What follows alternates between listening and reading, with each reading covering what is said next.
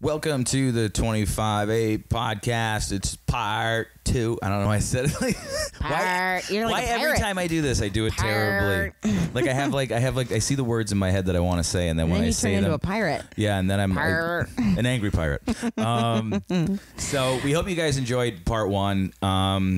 We don't want to hear ourselves talk too much here on part 2. But if I can just say that, we're all incredibly grateful for everybody who listens and watches. If you have like a smart TV with like YouTube or Facebook on the Apple TV, it means a lot, and we hope that, or at least I hope, I don't know if you agree, that these are at least one of two things: informative or entertaining. Yes, of course. And if we can inform and entertain at the same time, I think that's double whammy.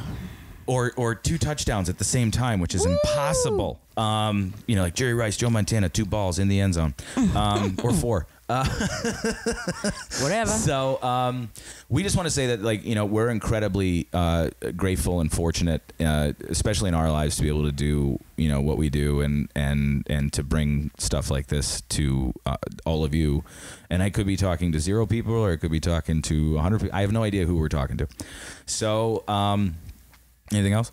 No, thank you. Why do you let me just rant? You don't even participate. You're just like, yeah, whatever. It's like the remix. You go, So in my head, I'm like, it's the Marky remix. I let you go. All right, let's get on with the intro.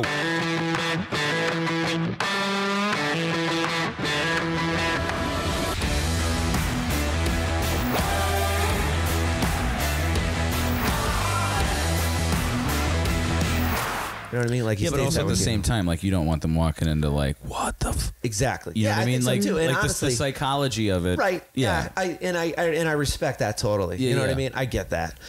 I remember it was my immediate family got the green light to come down first. They don't want a wave of people coming down. Sure. So it was like my parents and my siblings, and here we go talking about Joe. Yeah.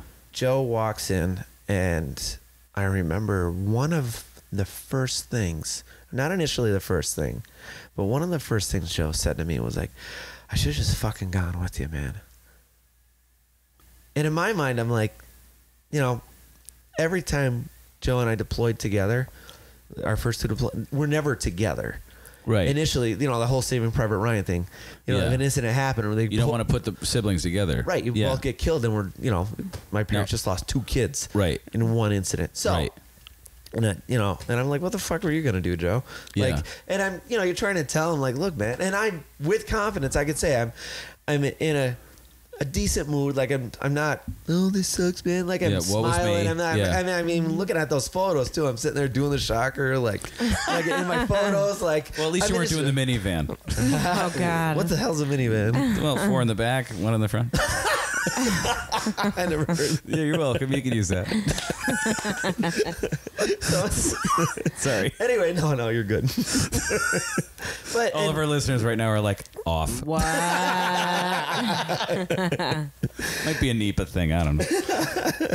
All right, so he's in there. Right, and it seems like there's some survivor's guilt or something. Joe, I definitely know Joe felt guilty. I mean, Joe and I were twins. All right, we're twins. Okay. I mean, we were look-alike twins. We looked alike, but we're fraternal twins. And I didn't realize I always thought we were identical until my mom said, "No, you're fraternal." My whole life. This literally was just probably a conversation 3 years ago. My mother was like, "We look pretty much alike." And she's like, "No," but anyway, there's still that sense we're born together, and what in my mind, here I am at Walter Reed Army Medical Center, and you think of all these wounded vets there, such a somber place. I gotta tell you, man, everybody's in not a good mood, but I think when there's a lot of people understanding what you're going through, and I don't care if this guy lost an arm and I lost a leg, there's still that sense of, what the fuck? Yeah. Yeah, man, we're gonna be okay. My time at Walter Reed, I thought was great. I learned how to snowboard again with a special prosthetic leg. I went to Colorado to do that. I was playing sled hockey.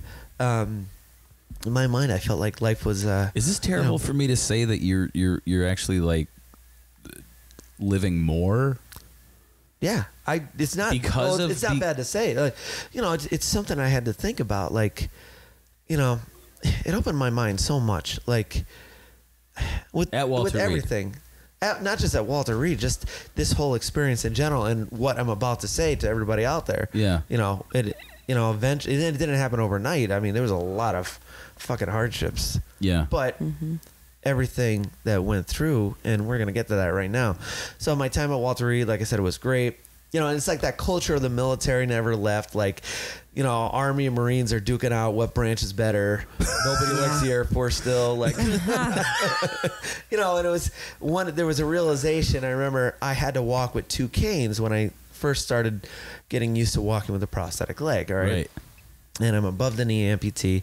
And I remember just not in a good mood. And this leg was in an air cast for a while because it was still all fucked up, my right leg. Yeah.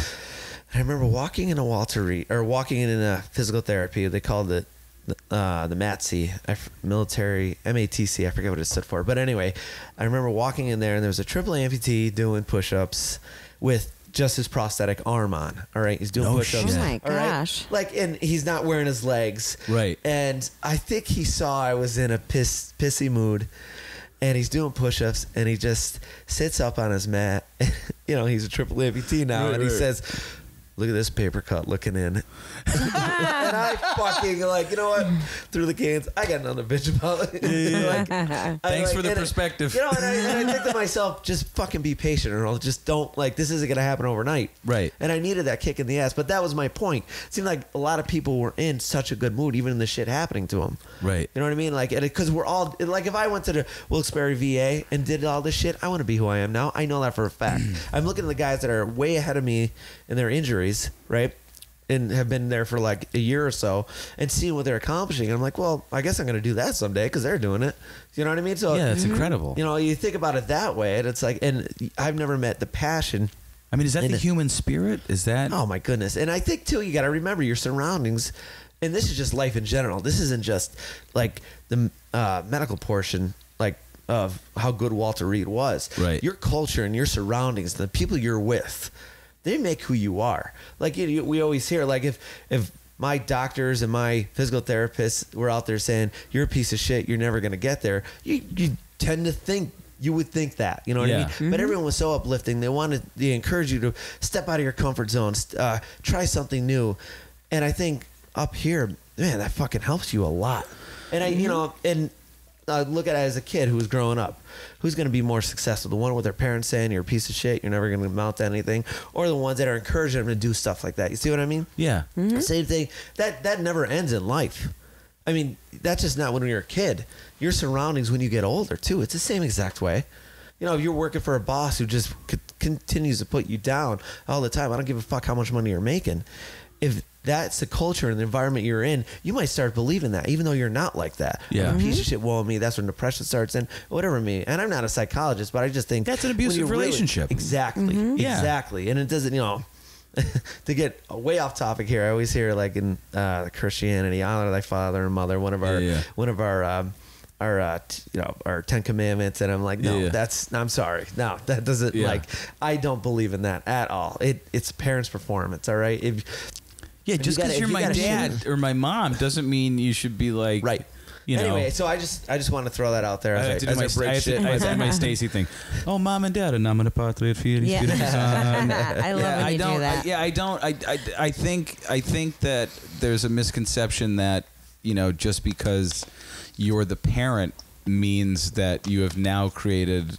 You should now be viewed as a deity, and your child should be your followers and agree with everything that you say, because they're infallible. They're not fallible or infallible either. Parents are just us growing up and had kids. So I agree with your sentiment 110%. As much as I love my family, I love them, but I don't have to like them all the time. Right. You know what I mean? Yep. So.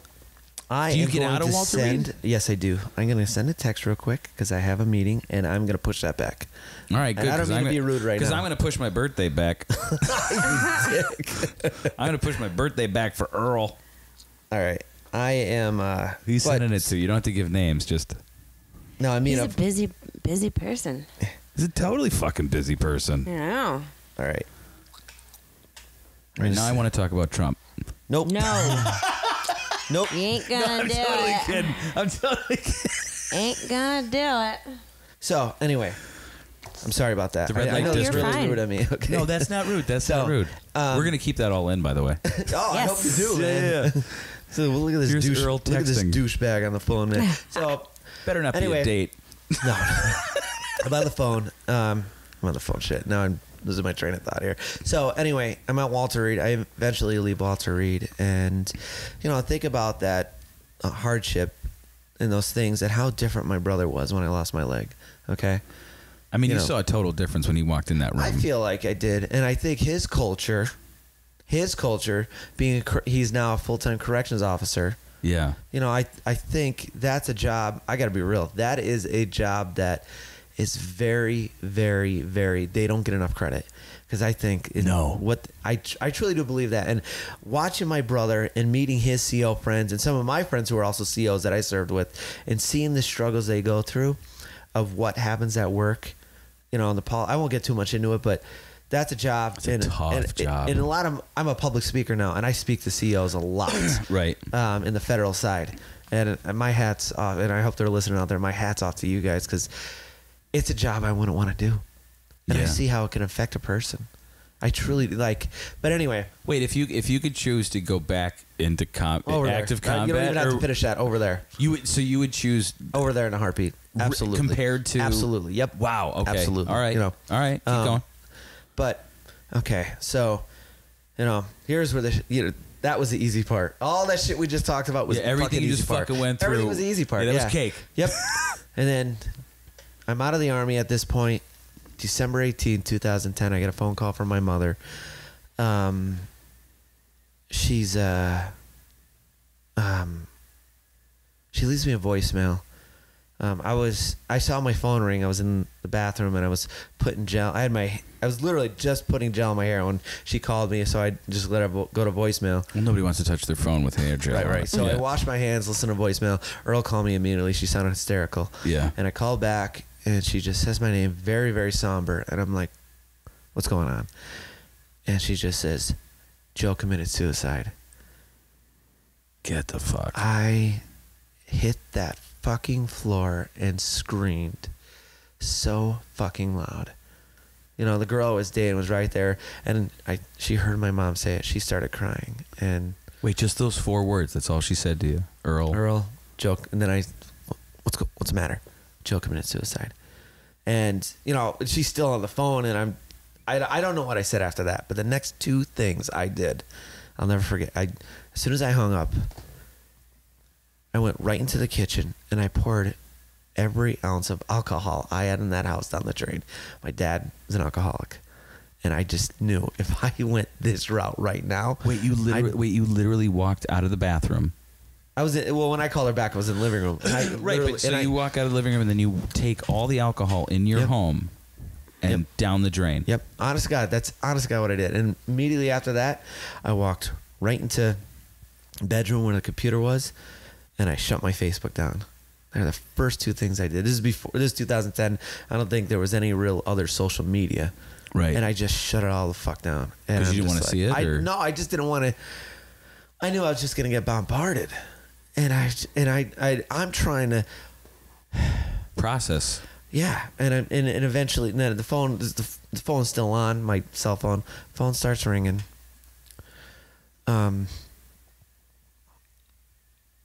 Like people started coming over. Like I'd only pick up the phone for certain people. Right. Like, and it's all in good intentions. But I just knew I didn't know how to handle this.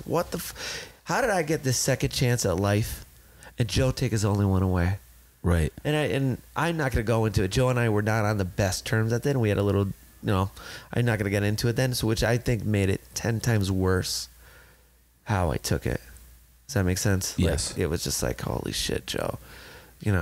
And the next few days, like, I feel like I went into just this big fucking zombie mode. Not like, but I just had a mission. I had to prep for Joe's funeral. And what came with that was, picking out the casket, going to a funeral home and carving out the priest's funeral home and all that shit, with the church, all that. And it kept me so busy, and I knew exactly what we're doing, but I was so occupied in it, I wasn't even really thinking about it. Like, I would forget to eat. You know what I mean? And I wouldn't even like, well, I'm not even hungry. Why the fuck do I eat? But I need to do this. I need to do this. I need to do this. Right. I need to do this. I need to fucking do this. I gotta take care of Joe. I gotta, you know. And after his funeral, like, that's when the heavy shit started. I feeling sorry for myself. I started, you know, I was dating somebody at the time, and you know, I wasn't the best to her. I could definitely say that with confidence. And I did start drinking. Don't get me wrong. Yeah. But I wasn't drinking to have a good time anymore.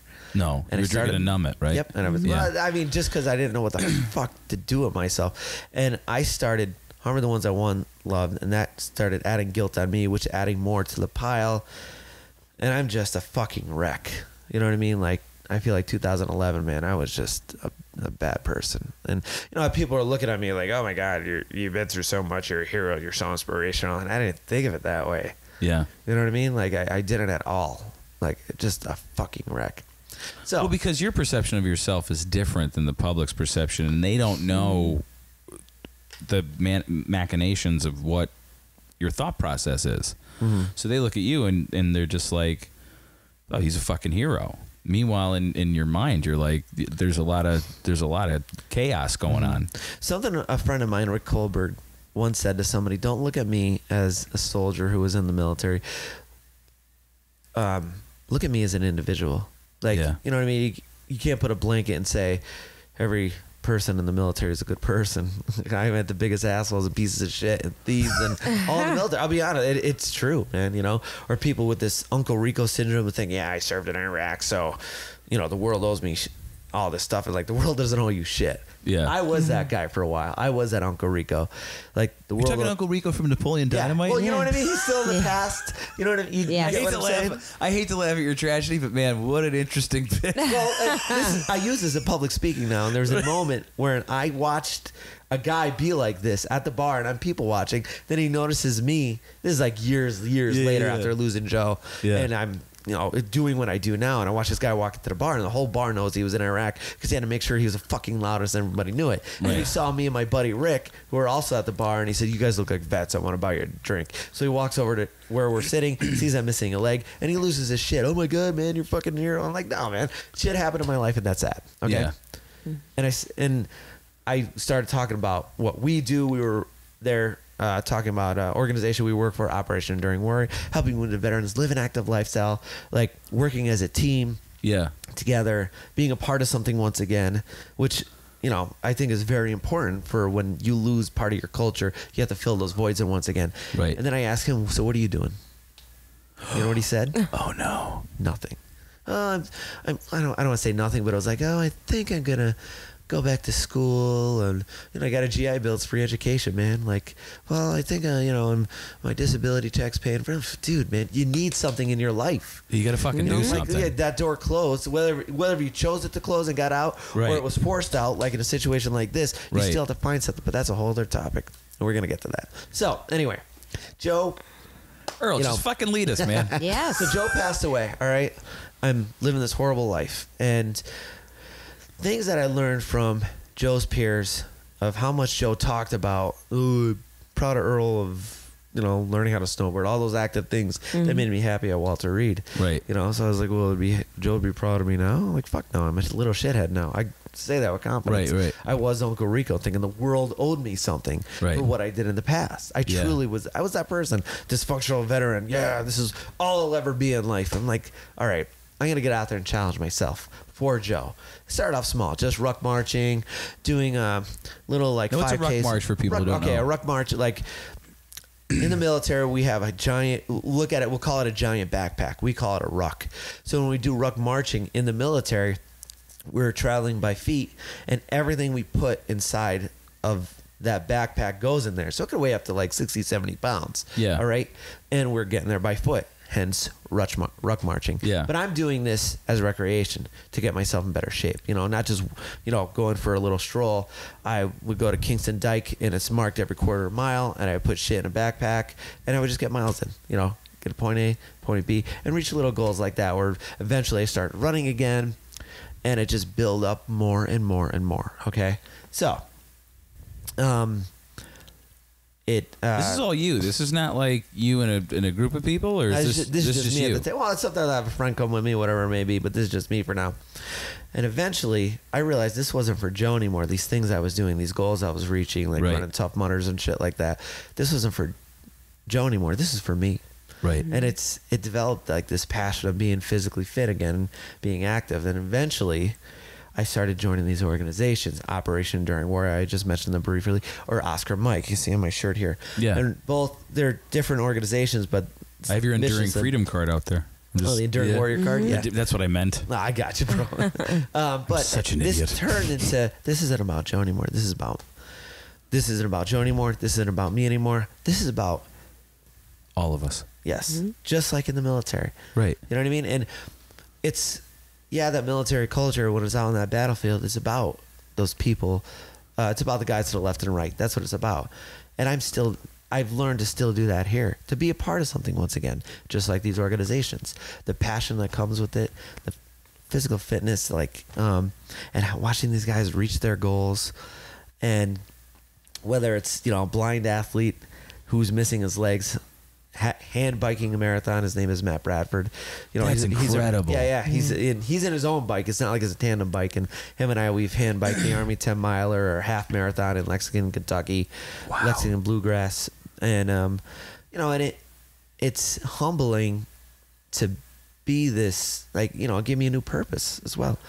There's 3 things we lose in the military. I feel like when we take that uniform off, we lose our purpose, we lose that passion, and we're no longer part of something bigger than ourselves. And I always challenge people in our lives, we must fill those voids in. My example is now, I'm a public speaker. Yeah. And, did you ever think you'd do that? No, not at all. I was going full time at University of Scranton for counseling and human services, and I'm going to get that degree. I'm 20 credits shy of my undergrad, but this fell in my lap. You know what? You're kind of... I'd rather go to you than the guy with the degree. Well, seems like you know what you're talking about. Well, one of the things I discuss as a speaker is I didn't get training for it. My first ever audience, I feel like big audience where I'm labeled as a speaker. Like I spoke at podiums before and this and that, but first time labeled as a speaker, I feel like was USB Allenwood. It's a federal prison in Allenwood, Pennsylvania. I don't know if it's FCI Allenwood, but anyway, I spoke to some corrections officers there, and I remember going there, driving there, wearing the polo shirt, wearing, my hair gel, trying to look professional, and I parked that fucking car, and I took the polo shirt on, put a T-shirt on of one of the organizations I support, and put a ball cap on, and got up there and just was human. People don't want professionalism when it comes to battling, to talk about stuff like this. Yeah. I think they want something fucking real. Basically, it's me saying, I'm no different than you guys. It's no degree, nothing got me here. It's my experiences. Yeah. And this is what I've dealt with in my life. And these are the tools I use to get there. Now, not everybody is cookie cuttered up in their mind. Sure. You have to step out. Don't cookie cutter, well, I need to start doing stuff for my fallen brothers and sisters, like run marathons and shit like that. I have to start joining these organizations. No, I said, you got to find what works for you. That's where those 3 P's come in. Purpose, passion, part of something. That's just not in the military. That's just life in general. Yeah. Exactly. How do we get there? I'll tell you two things that are really important to get there. You can't have that shitty ass attitude, which I see in so many fucking guys that get out of the military. This is who I am. Deal with it. Yeah, I'm an asshole, and I'll forever be a Army Ranger that was in Fallujah. Like, shut the fuck up, man. Nobody cares because nobody owes you shit. Nobody owes me shit. Nobody owes anybody shit. Get rid of that bad attitude, and what I feel is most important: step out of your fucking comfort zone, because all those things we talked about are never gonna just fall in your lap. I had to step out of my comfort zone, and I gave myself some motivation to get there. I was like, I'm gonna do this for Joe. Right? I don't want to run a Tough Mudder, but I'm going to do one under Joe's name for him.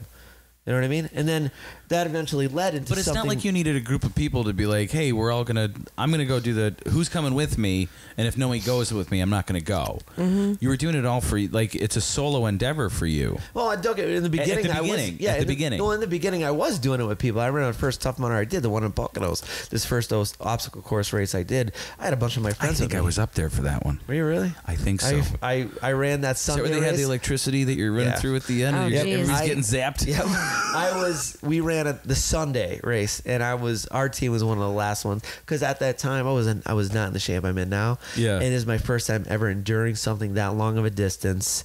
And believe it, I don't think it's the running, it's the inclines and declines for something like this. Yeah. Mm-hmm. Yeah, I think, which made it take me such a long fucking time.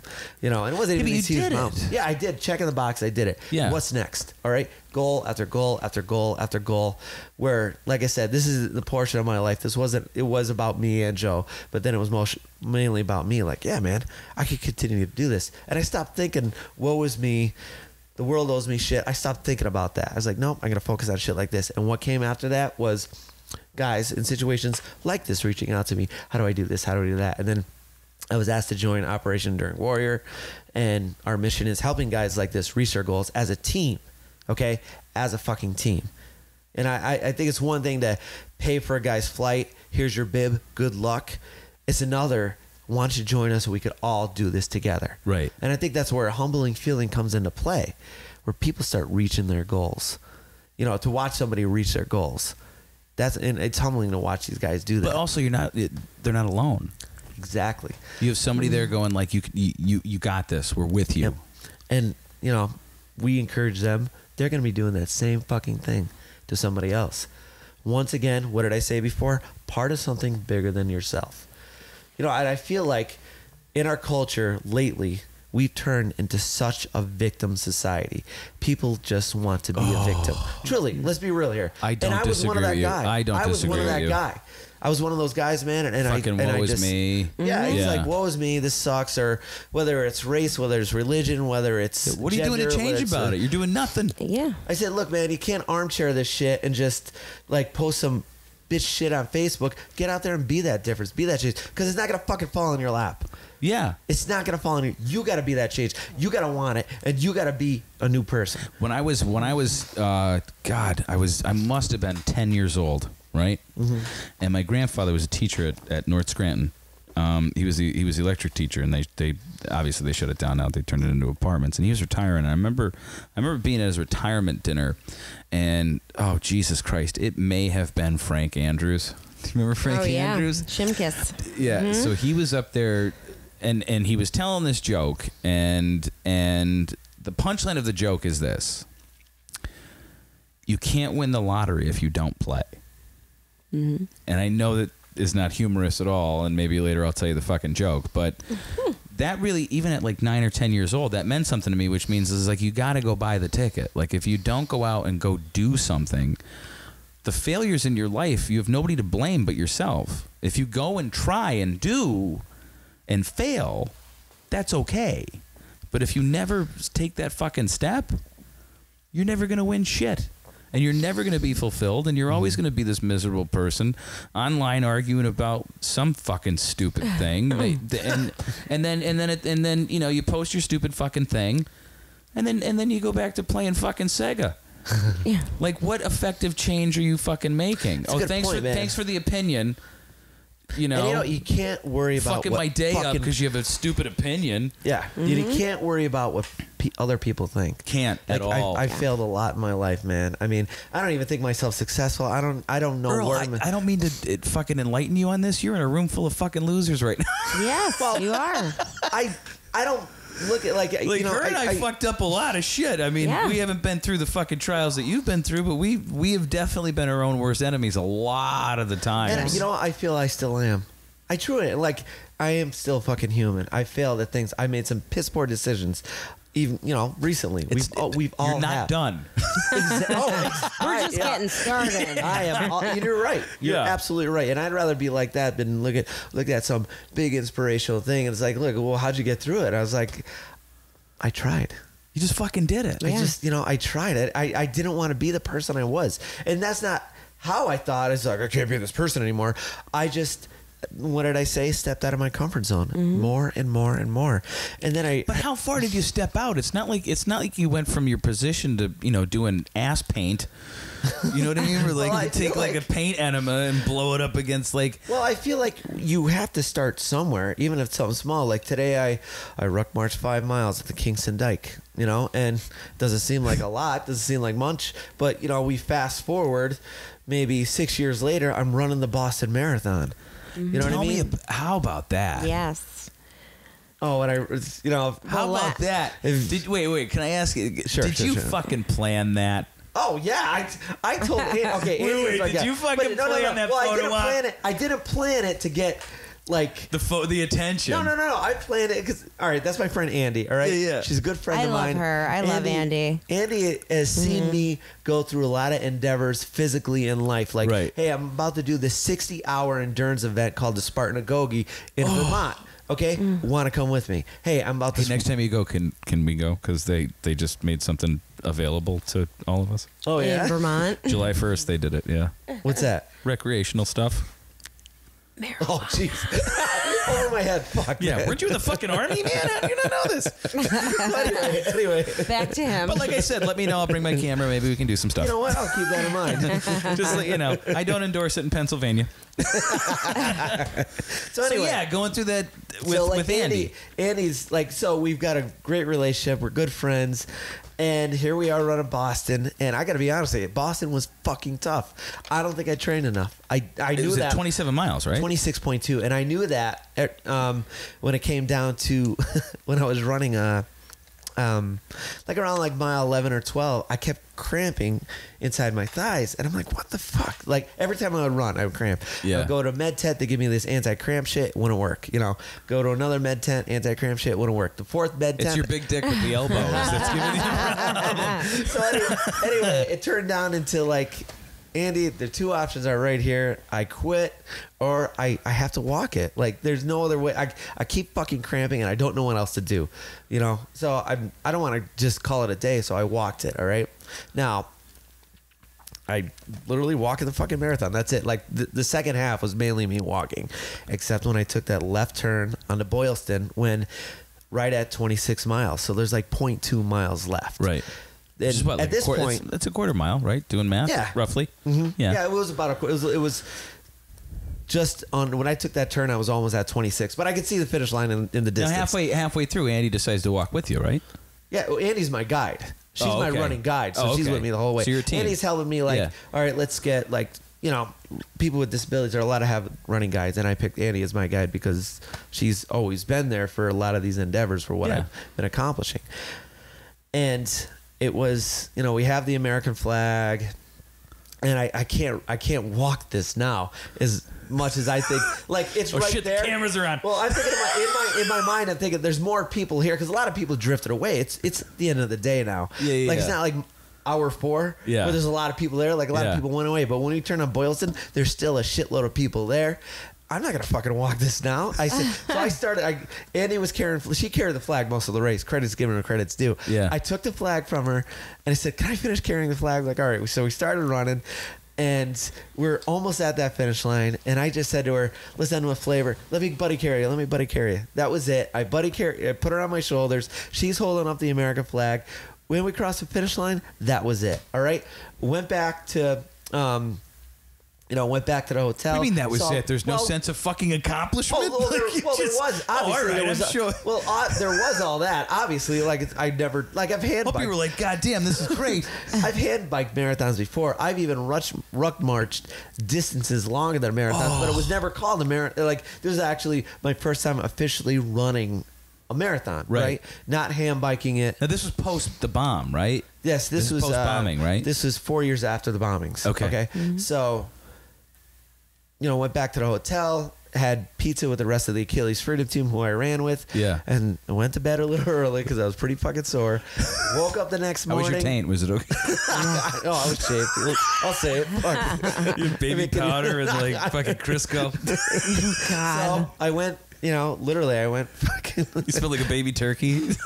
It wasn't pretty, I'll tell you that. Man. No, you're just like putting the fan up your pants. Just we've been there. You gotta do what you gotta do. So you go to bed. Next morning, I take my phone off of airplane mode, and it's just interview after interview after. Now, Spartan Race headquarters. I work for their honor series, all their military races. That's Gotcha. one of the things I do now, Yeah. and I've been a part of Spartan Race for quite a long time now, and it's a culture their headquarters is in Boston. So Okay. they called me right in. Can you come in and do a live feed interview on our Spartan page? 5 million people follow that. So, and I went back to watch all that. It's all my friends kind of, holy fuck. Like, everyone knows what happened at this point. Yeah. I didn't realize it went viral. You know, and then while I was there, You were home. You were back at the hotel watching the information channel and fell asleep. I was like, I had no idea this what turned into happened? I had no idea this turned into what it into. And then when I got off the phone with her, local media got a hold of me in Boston. I don't know where they got my number from, but they said, we want to do an interview with you. So they came right to Spartan headquarters. I did an interview there. Another local media in Boston, they said, can you meet us at the finish line at whatever time? And at this point, I'm calling Andy, and I said, why don't you get your ass back here, because you need to be in these interviews too. So she met me at the finish line. She was in another local media there. That's with awesome. me. On my drive home that day, I got another local sports affiliation station from Boston. Anyway, you get the idea. Right. Just over and over. Fox News. Yeah. I was mentioned on the Today Show. Like, and you know what I did with this, man? I ran with it, because what I do now is my new purpose in life. Right. This is just helping me in my mission. Yeah. You know what I mean? And I remember a military, like a veteran-owned like media company. I guess you could call it that, Task and Purpose. They did this story of, like, there's more to this guy than running the Boston Marathon, talking Right. about how I lost my leg, losing my brother, and my mission now as a speaker. So I just ran with all the magic of social media. Yep. Helped me get my message out. You know, But there was zero intention for you to try to make an impact. no, not at all. I was just being a douchebag. Let me pick you up across That the works finish line. out well. Honest to God, that's what it was. Man, every time I try to be a douchebag, it doesn't work out like that. Usually people are mad at me. Yeah, people get mad. You know, and that's exactly what it was. I said to Andy, like, people were like, what was the purpose? I remember when I was on Fox and Friends, what was the meaning behind you carrying her? I was like, just to add a little flavor to the end of the day. There was no meaning behind it. There was nothing. But now I'm here talking to you. Like, is there anything, I remember Fox News, they said to me, is there anything you'd like to do and talk about, anything you would like to say to our nation out there? And like, it's Fox News, a million people watch this shit. Yeah. And I know how biased Fox News could be. Let's be real. I know how biased CNN could be. And I just They went out all there. are. I just went out there and I said, look, there's a huge divide in this country.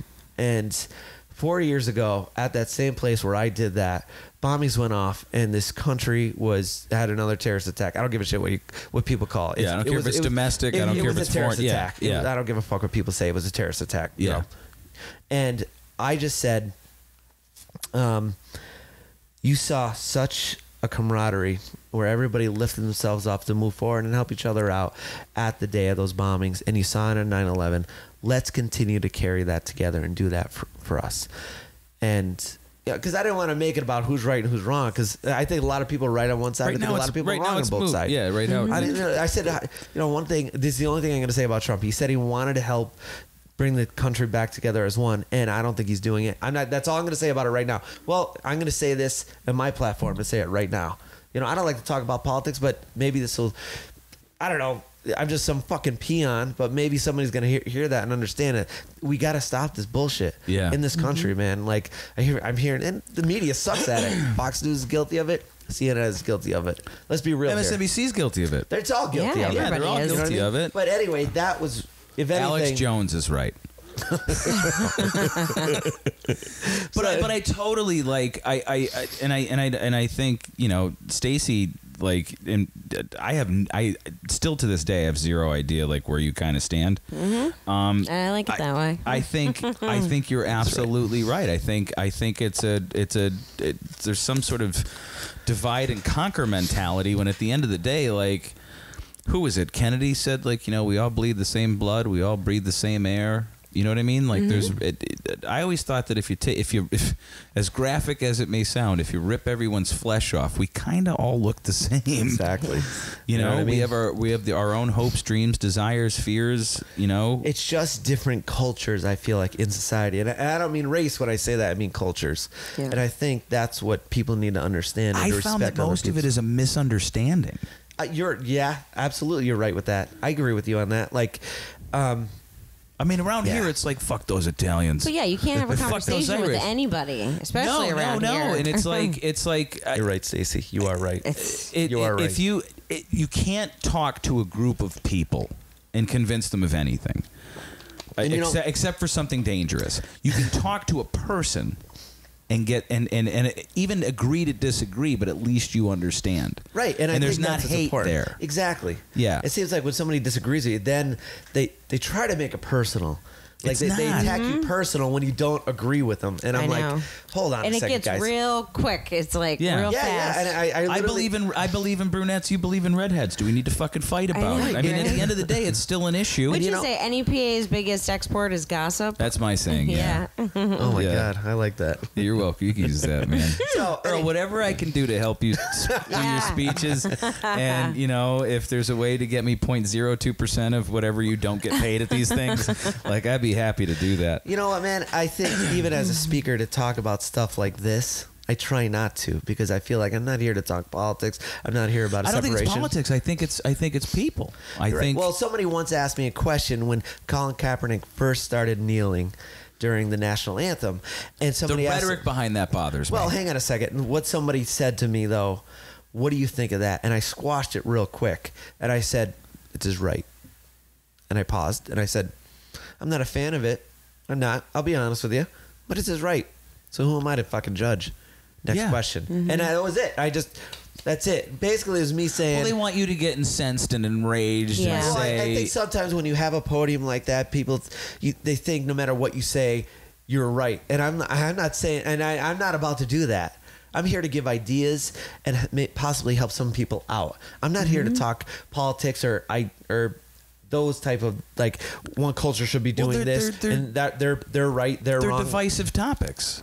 Exactly. Yeah, it's identity politics. It's a way Identity to politics. separate us. Yes. Yeah, but- Identity politics. And the problem with identity politics is people never, ever, ever want to admit their side is wrong. Like No. when your political view becomes your identity, by far, it's self-fucking destructing and self-righteous. Oh, Or it's like, terrible. My side is right, so you're a racist, or my side is right, so you're a fucking snowflake. You know what I mean? And it's dangerous, and that's what's happened in this country. I truly do believe that. Well, I mean, and it goes back to whatever anybody thinks about the Chinese. Like Sun Tzu had a good idea. It's like to defeat your enemy, you have to love your enemy. But first, you have to love your enemy.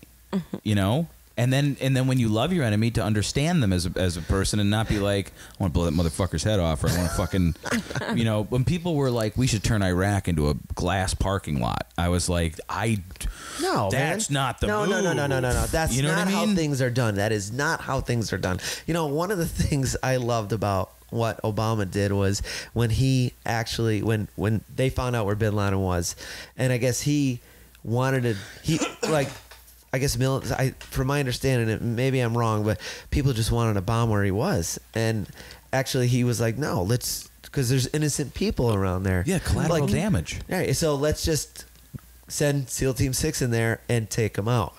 And from my understanding, that mission getting in there, it's sometimes not that easy just to put a chopper down. And there was no casualties on the American side, from my understanding. You don't know what you're walking into, except he's in there and that's it. Yeah, but and they're a mile away from Pakistan's version of West Point. To point. go do that. So you know what I mean? Like, so what I think about is like how he did, and I don't mean to talk politics, but that was I don't even consider that politics, but I always I like that. I like that he was like, we're gonna send our best in there trained to take him out. You know what I mean? And that's what they did. And I was like, well, instead of cutting with the sword, we're gonna do it with a scalpel. You know what I mean? Put it. And that's that's like back to Vietnam. Like Nixon was like, let's do in something. There was something in the documentary where it was like in the first like 6 months or something, there was more bombs dropped than the entirety of all the Allied and the Nazi forces in the entirety of World War II. They dropped that many bombs. Wow. Just in Vietnam. I mean, it's a fucking jungle. Like, you can't. So, I mean, to do that and not understand the people. I mean, if you're going to go into a country or you want to try to understand, you know, if I want to understand, you know, people that are competitors of mine, like, if I might fucking from the front of it be like, I hate you. But then, like, when I talk to them, I'm like, oh my God, man, they're just pigs at the trough like me, just trying to get their fair share, and there's enough food for everybody, and I need to lose my ego and my attitude. You know, because everybody deserves the same shot that I do and the same opportunities. And I like how you put ego. Oh, I totally fucking have one. I just try to Well, suppress it. But you have humility though, and you recognize it. You have. I'm always afraid of stones getting thrown at me. You know, that without sin cast the first stone. Right. I'm never throwing a rock, man. Good. I'm never throwing a rock, and I don't expect anyone else to throw a rock. But people will. Of course they will. It's my mentality. And they'll throw for no fucking reason sometimes. So they're just like, oh, everybody's throwing rocks at that guy. Let's throw rocks at that guy. Oh yeah. Well, that's what social media does. Let's be fucking real here, man. Well, I mean, you like concerts, right? Mm-hmm. You ever go to a concert and you're like, wow, nobody's fucking enjoying this, and it takes that one girl with a hula hoop to go up front. And then everybody normally goes. It's Earl with taking his leg off with Dropkick Murphys. He's on stage. I saw you with on them. stage. How the hell did that happen? So, that was for shipping up to Boston too, wasn't it? Yeah. So a long time ago, they had one of their old bagpipe players. His name was Scruffy, and I've been a Dropkick fan since I was a kid. A name. Yeah, and Scruffy's so Scruffy's perfect actually name. He was in the Canadian Armed Forces, and I think he was something like not maybe elite, like something higher up. So they were playing at the Electric Factory, and my buddy and I were there, and there's a bar attached to the Electric Factory, and somebody came down. I'm wearing a kilt, and I'm saying, missing a leg, and somebody came down and said, "Would you lose that in the military?" I was like, "Yeah." It was like, somebody here wants to meet you. And it was the bagpipe. And it was fuzzy. It was Scruffy. It was Scruffy. I called him Fuzzy. Well, he respectfully he's not part of Dropkick Murphys anymore. He's spending more time with his family now. But at that time, he said, totally I was there with my buddy Damien, and he said, "You want to go backstage and watch the show?" I'm like, "Fuck yeah, man!" Yeah. And it's pretty damn cool. Yeah, it's like having Mick Jagger be like, "Hey, come on." Yeah. Yeah, and it's like, I guess he was in the military. I was so like, yeah, man, come on back. And then, honestly, out of respect, I didn't know who Scruffy was at the time, but I thought this is fucking cool, Yeah. So we went back there and played Shipping Out the Boss, and I just kind of strolled out there, put my leg on, and that was that. That was like in 2012. So now every other time I've seen them. Like wait, do they call you up on stage? They don't call me up. I just crowd surf up there.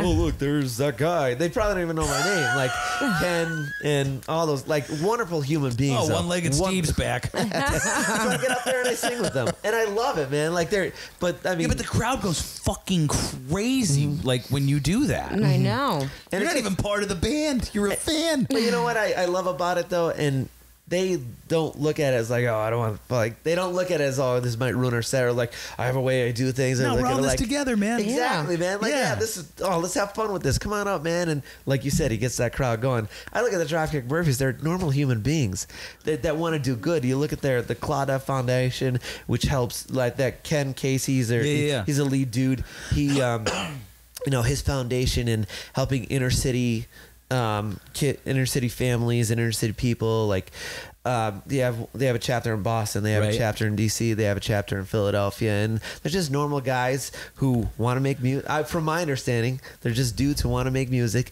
have a good time, maybe drink a few beers, and they're giving back as well. And with their Claudia Foundation, and it's something I was just like, what's not to like about these dudes, man? Nothing. Exactly. Nothing. Like, they're fucking so good dudes. are you getting into fucking Hollywood? Well, I was just going to ask you about that. Like, you did stuff on Homeland, right? The TV show Homeland. You were on NBC. Did you meet Claire Danes? Very briefly. Can I tell you a crazy story? Go ahead. About Claire Danes? Can I tell you a crazy story about... Did I cut you off and now you're mad at me? Yeah, you did. No. It's my birthday. I can do what I want. I'm kidding. Go ahead. You shut your mouth. So I was in LA and my friend was working on. Do you remember the movie Public Enemies with Johnny Depp about like gangsters in like the 30s and 40s? I know of it. I haven't seen it though. All right, so that was directed by Michael Mann, and if you've ever seen Heat, like that's the guy who directed that. Check. So I had basically an audition to go be Michael Mann's assistant. So I had to sit out and wait to go meet with him. So I'm sitting there, and I think I'm reading like an Us Weekly or something. I don't know why I was even in there. And this like beautiful woman just comes and sits right down next to me, and we start having a conversation. You know, how's your day? You know, where you from? Blah blah blah. And then Michael Mann walks out. I never seen Michael Mann. He's like, Claire, come on, let's go have a chat. And I'm like, fucking my so-called life, Claire Danes. I was just sitting right next to that's who I was talking to. She's so nice. She's so pretty. I wonder if she'll date me. So yeah, that's my little. But I loved Homeland, man. What season were you on? I was on 6th season, first episode, I think. What'd you do? Honestly, there was a scene after they where killed what's his face. I was like, I'll be honest with you. I have never watched the show, even the episode that I was in. Are you shitting me? No, I. You know what I do? You know what TV show I watch? I'm one of those fucking guys on Netflix that continues to just watch The Office. That's all I fucking do. There's nothing new to learn. Oh, I fucking love it, man. You know, and maybe I just appreciate more because I'm from Scranton, you know. But it's... Wait, can I tell you another funny Hollywood story? What's up? So, do you know who Richard Donner is? He directed all the Lethal Weapon movies. Okay. All right. So he did Superman. He did the original Superman in like 1978. He did The Omen. Like, guys, his wife produces all like the X-Men movies, Lawrence Schuler Donner. So I was working this movie for DreamWorks called Hotel for Dogs, and they said, all right, you got to go over to Donner's place. We have a gift for him for Christmas, right? So I go over to Donner's place, and I'm like, is Richard in? And they're like, who? And I'm like, Dick. And they're like, oh yeah, he's in the back because De Niro. It's called Bob. Right. You don't call him Robert. And I hear his voice. I got this big boisterous voice. And I think I had like a fucking edible arrangement or something like that. And I said, all right, well, this is for him. And I get on the elevator, and The Office had just come out, right? And I have my buddies went to NBC and bought me an Office hat from the gift shop. So I'm wearing my Office hat. And these two guys get on the elevator who I know are like fucking famous writers, and I can't remember their name. Right. And I'm at the front door. They're in the back. And all I hear is like giggling. And I'm like, oh, because I'm totally insecure. And I'm like, oh, they're like, is my ass hanging out? Like, what the fuck? Like, do I have a boogie? Like, whatever. And I kind of turned around and I went, hey, what's up? And they're like, we're sorry. Like, we were just admiring your hat. And I went, what? They're like, yeah, well, we're admiring your hat. Now, before in LA, I would never tell anybody I was from Scranton because nobody knows where the hell it is, and I don't want to explain it. And they're like, oh, we're admiring your hat. And I'm like, oh, I said, yeah, I'm from there. And their fucking elevator stopped, and they're like, tell us about it. Oh my gosh! Like, tell us all about Scranton. And I'm Randy like, and Coopers. I'm like. Poor Richard's Pub does not look like that. We do not have a TJ Fridays. We do not have any of that shit. And I'm like, Lake Scranton, Chili's. And I'm like, Lake Scranton, they made look like Club Med. Beach. Yeah, there's no beach. Yeah, now on the same show I was working on was the location scout for The Office. And I on the Christmas break, I came home and I came back and I'm like, here's all the photos of all the places that you do not have that I know are on your board. No shit. Yeah, and so then I said, in Lake Scranton, don't ever fucking do that again. It's black rock. It's terrible. You can't go swimming in there. Yeah, and she goes, well, funny story about that, because it was when Ed Helms was wearing like the sumo suit and he was rolling out there. She goes, well, funny story about that. And I'm like, what's the funny story? She goes, we didn't tell Ed, but the day before, right where we shot, they found a body in the water. I think I heard that. Yeah. I was like, really? And I was like, no shit, you guys never. Well, she's like, he would never have went in the water, so we didn't tell him, and we just put him out there in the sumo suit. That's funny. And I was like, oh my god, these little things. So I said, if you guys want to shoot Scranton, go up to Burbank. Burbank looks like the hill section of Scranton. Like you will never, like, all the trees look the same. Minus like the bee. Yeah. That random bee. So but yeah, so that's my little Hollywood story. You were on like NBC's Spartan Race. I mean, you've been doing so much stuff. Like, I know you've been traveling all over the place. Like, I just had a audition last week for a commercial. Nationwide Dove? Insurance. Oh. No, Ooh. Nationwide Insurance. But I got the call yesterday. Actually, I didn't think I got it because the way how and it looked like they were looking for some maybe an amputee or something. And I feel like that's where a lot of the stuff comes in. We need an amputee for this. I thought you were going with, they were looking for someone with the other leg. So it was, the scene was, I had to show myself sitting in a chair next to a bathtub, taking my leg off and just putting the water on and checking the water. And that's basically it. And I didn't think I got it because it was so fucking quick. You know what I mean? They're like, all right, leave. And they're like, damn, Hollywood's like, they're like, the casting process is brutal. Dude, they're like, I just like a tiny little 5-second relationship with somebody, but they didn't even want any of that. If you have an insecurity, do not be be there. Dude, I got to tell you, man, you always leave.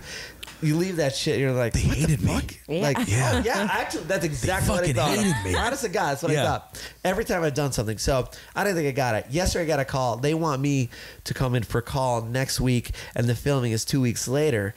And both of those times I'm like, that's all you got? And like, dude, I'm on the road speaking, man. And I'm like, fuck that. Make time. Take the money. Well, I'm trying to do that now. You get the residual money if it's a national ad. Well, you get money like for a long time. I don't know how any of this shit works. Honest to God. And Earl, when we hit stop, we're gonna make sure. Yeah, well, we got actually, you. What did I do? I emailed. Well, I'm speaking in Minnesota the day of the call. But you nationwide changed their whole fucking shooting schedule. Well, I emailed where I'm speaking in Minnesota. Right. And I asked them, is there any way we could extend it like 2 days after?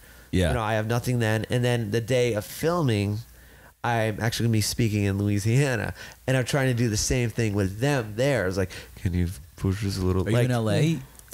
No, they're filming in New York City. Oh, dude, do it. So like, but I'll be mainly in the Midwest I got a little tour going on of speaking and shit like that. Right. And I want to do this. I do, but it's just like, I also hate turning down something where. Yeah, but you tell them, but at the same time, man, everything, every good, positive, incredible thing that you're doing right now, that your humility is at 104,000 degrees. This will only help, you and other people and fellow vets and people who just need to have more awareness and more camaraderie that they don't think that they have. I think this is a great move. Well, I'm hoping it works out. You call them up and say, "Look, motherfuckers." Well, this is why I'm going to come down. Don't you know who I am? Yeah, I need to. Am I first on the call sheet? I better be number one on the call sheet. I think people who they'd understand. Well, I think I'm working on it. I'm working on it, hopefully. I never thought, like, a lot of this stuff, I don't look for it. I just get asked, hey, we got this going on. That somebody recommended you. Like, because I never thought acting would be my, like, thing sometimes, I've seen you do it. You know how to do it. Yeah, I guess. You know why? You're fearless. Oh, I look like a fool doing it sometimes. If you give zero shits, you can be an incredible actor. The hard part is remembering the lines. That's it. Good point. Everything else, I watched you. Remember when you're doing the animated stuff here? I'm like, Earl fucking cares nothing. I know, but it's so funny. Oh, and Watching every time you would do a new take, I was like, oh my god, like he's like whatever shits he didn't give about the last one, he gives twice as less shits about this one. And that's the stuff that becomes memorable. It's fearless. It's the same why, I think comedians make the best dramatic actors, because they've already looked foolish and they don't care. Right. So they're willing to put it out there and be awesome. You have to do Nationwide is on your side. Can you see if they'll sponsor our podcast? There you go. That would be fantastic. Yeah, all we need is like $1,000 a week. We'll be fine. We'll be fine. It's a small investment for them, and I know how much insurance money they pay. I'll even switch my carrier. There you go. You talk to them, see what happens. Hopefully they'll listen to this. Nationwide, you're so good. You're so good. You're so good. And you know what the best thing about your coverage is? It's nationwide. That's the beauty of it. So, Earl, what else do you have coming up? Anything that you can talk about? If we did a movie, would you be in it? Oh, absolutely. All right, keep going. Yeah, I mean, okay. I just wanted to get that in there before. If anything, I would try my damnedest if The Office ever came back and like have Dwight steal my leg as I'm working on the beet farm or some shit like that. I just thought, Rainn Wilson, if you hear me out there, bro, if you have Moe's, I don't know, do something, throw me under a tractor. Bears beats Battlestar Galactica. It's great and represent right here. Oh, all roads lead here, brother. Yes. All roads lead here. I mean, a lot of what I have this summer is speaking quite a bit And a lot of events, like just your typical Spartan races, helping guys out or with these organizations I work for. And I always tell people, I get these awards. Like 2 weeks ago, the Daughters of the American Revolution gave me this nationwide award. And it was so like, and it's every time I get this stuff, like 2 weeks prior to that, ironically, in DC, I got an award from the Attorney General that one of these prisons put in for my volunteer work. And it's like I say every time, it's like I am not doing this shit alone. Yeah. I have wonderful guys like my guys in Operation Enduring Warrior and Oscar Mike, and even someone like Andy. Like there's it seems like I'm not like a face for this, and it's like I'm not. This isn't just me doing it. Maybe you just see my stuff because I have a big social media platform, or maybe I just work. And you're these not differently. being sold out either. Like you're being genuinely you, and you're putting your foot down. Like, this is who I am. This is who I want to be. And you don't have to answer to other people, and also, too, which is great. There's nothing wrong for speaking people outside of you. Yeah. Like the beauty of that is like when you walk up, like I hope you fucking walk up there and be like, this is not for me. If you do that, like, well, there has been, certain organizations, I shouldn't name them, but PETA. Well, the veteran suicide thing, I feel like a lot of people know me. Like, I don't use the number 22, which is such a hot item right now. Like, 22 veterans killed themselves today. Like, that's politicians another 2-hour podcast. Well, you're absolutely right. Yeah. But I'm like, I don't use that shit because I feel like it's so watered down. And there's a certain organization, I'm not going to use it. They wanted to use my story and everything about what I do. It wasn't that I didn't feel like it wasn't making a difference in this world. I think it was just to build their organization. It was and I'm exploitive. Like, right. And I'm like, Yeah. you know what? Fuck you. Nope, ain't doing it. And I'm starting to see the ones that are like that. Like, so the company I work for, Oscar Mike now, I was in a time in my life where I feel like, I have people, and I'm trying to be humble here, but people know You my. can You got your brag, own dude, it's shirt. okay. You have your own Heroes Line T-shirt, which anyway. we all have. They started to this random company saw me on Facebook, Oscar Mike, and see the work I do, and they said, would you come in and be on, actually it was a podcast talking about veteran suicide, and I wasn't the only one doing it. I was the one representing Afghanistan. We had somebody representing the Iraq War, and they had somebody from Vietnam, Korea, and even World War II, and we all talked about mental health in the That's military. fucking It was amazing. awesome. It was amazing. Yeah. And the next day we ran what was called the Gladiator Assault Challenge up in Wisconsin. And which is the meat and potatoes of what Oscar Mike does. They help wounded veterans live an active lifestyle, and they say, we see you run Spartan races with Operation Enduring Warrior. We want to bring you in and just be a part of us. And I gotta be honest with you, like I was talking about a bad organization that want to exploit me. Yeah. This organization, I mean, it's my bread and butter now. After that was 2014, and I said to these guys, I was like, look, I am your guinea pig. I see where your heart is at. I see where your mission, and I see the passion you have to have people live a better life. You know what I mean? And Yeah. it's like, we're not Wounded Warrior Project. We're not Grunt Style. I think it's its own entity that it's just, I've never seen anything like it before. And I was so amazed with these guys that I was like, and that's a company I just went with. And what did they start doing? They said, we want you in our commercials, like social media shit. Yeah. And I'm running through the woods carrying Cindy, my cinder block. We didn't really talk about her at all, but She's beautiful.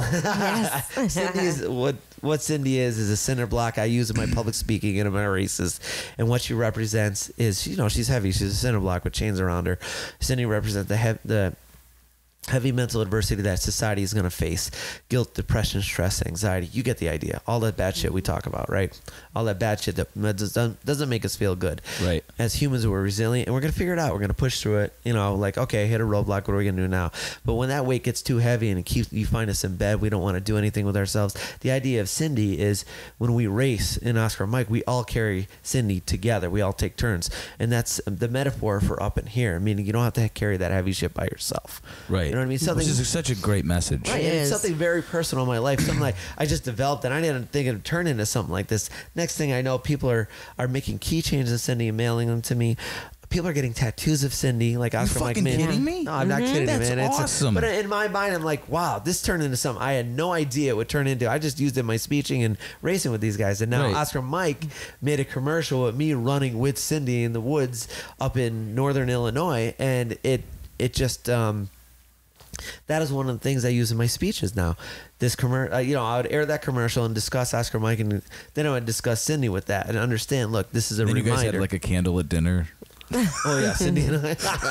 Well, you see, I was on. She's picking up the tab. I was on Fox Business News for this program called the Wonder Warrior Experience, and I told them leading up to it, I'm bringing you know, I'm talking to producers, discuss what I'm going to talk about. Yeah. There was other wounded veterans who were making a difference in our community. Yeah. And I said, I'm going to have Cindy with me, and she's a cinder block, and she's going to be in a duffel bag. So when I came down to, in the middle of, I'm being interviewed by, I can't remember her name, at Fox News, and she said, so tell me about Cindy. I was like, oh, she's in this duffel bag right now. Oh my God, somebody's in the fucking duffel bag. I was like, let me pull it out. You know, like, Oh my gosh. So what's the future, man? What's next? Keep doing what you're doing, or? I'd love to get my degree, but life has to slow down first. My advisor at University of Scranton said, I went to her when my life turned into what it is now, and she actually said, we're not going anywhere.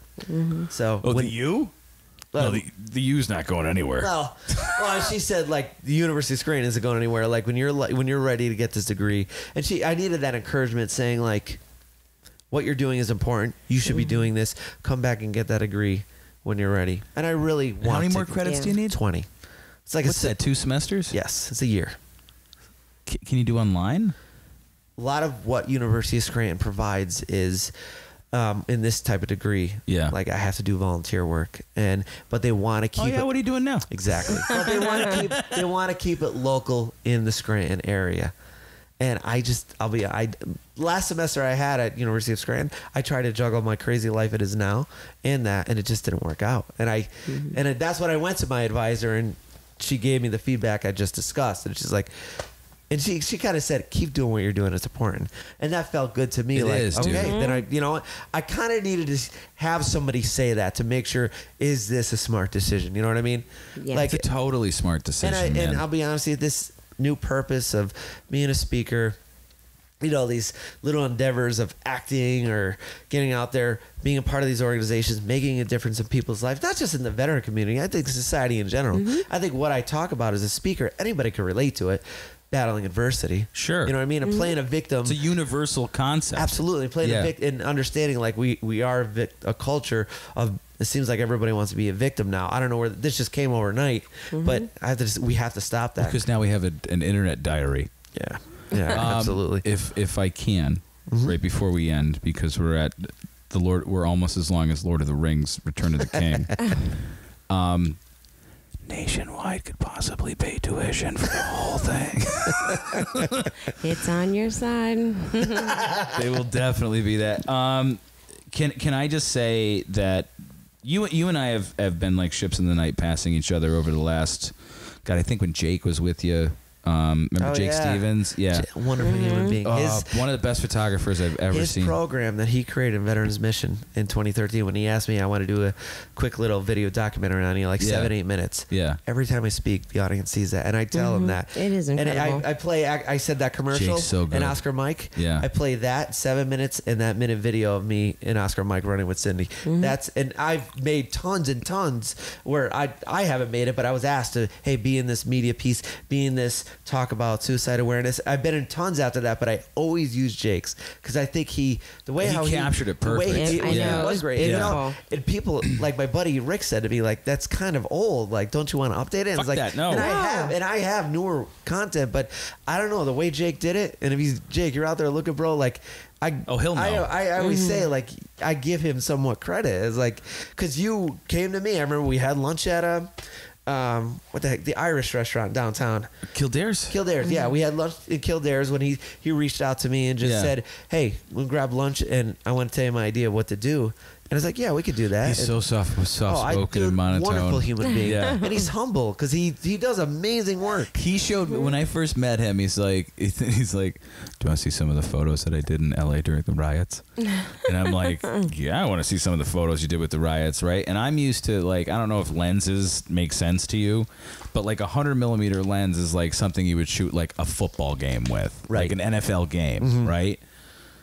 100mm lens is something you would shoot in a riot to be like, all right, I'm safe over here. Jake had on like a fucking 25, which is like a GoPro, and he's running up to people like with fires and looters and just like closer than you and I are right now, just being like like that. And I looked at him and I'm like, dude, like, are you fearless like in these? And he's like, got to get the shot. Love it, man. And I'm Yeah. like, That's you your are passion, a true bro. photojournalist Yes. and I like a that. great storyteller. Like that. So, you want to come back and talk with us one day? Maybe we can talk about. I do think there's a lot of issues that you can bring a lot of clarity to, or at least perspective. Sure. I would love to. And then maybe it won't be my birthday that day.